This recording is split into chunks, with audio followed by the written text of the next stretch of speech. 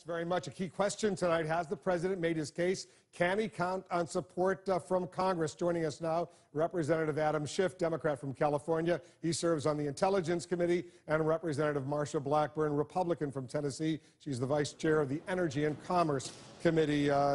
Congressman, thanks very much for joining us. Well, Marsha Blackburn, first to you. Did the president make his case effectively? Wolf, I think the president laid out the beginnings of a plan and a strategy. I did think that what we're missing in this, he didn't speak to our allies and he didn't define the coalition.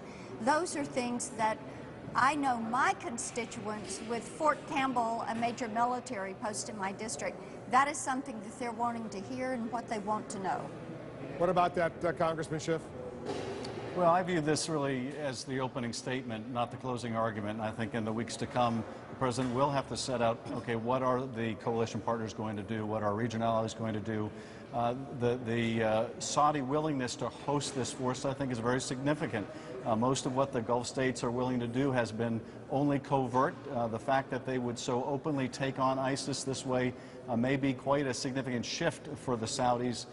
And if we can get everyone on the same page in terms of who they would be behind, that also would be a significant shift.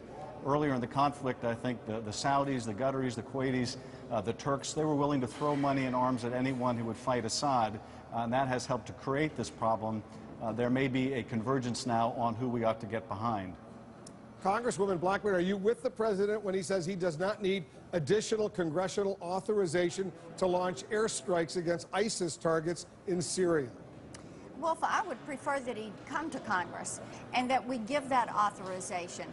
I think that looking at what he laid out tonight as being the beginnings of his strategy, he talked about following what we've done in Somalia and Yemen, and where we have seen al-Qaeda really grow, and what is still the strongest of the al-Qaeda affiliates, they're in Yemen and they are exporting terrorism.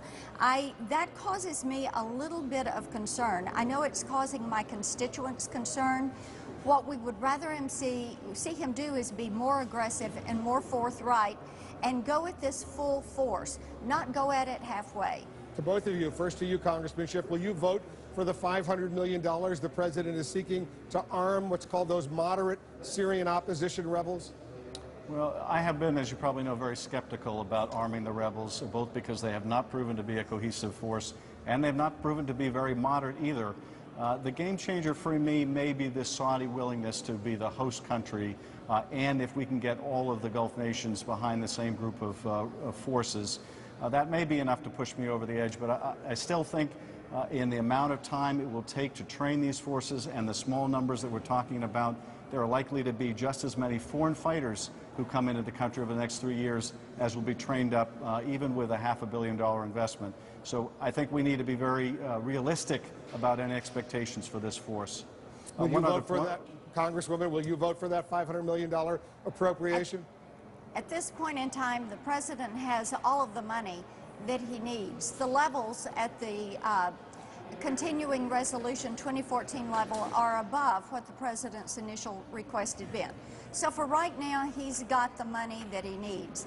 And as you talk about additional funds, what we need to look at is the sequester that is affecting the military funding and work through that process. I don't think this is going to be something that is done quickly or in haste by Congress. I think you're going to see a very thoughtful approach to this. We have to defeat ISIS.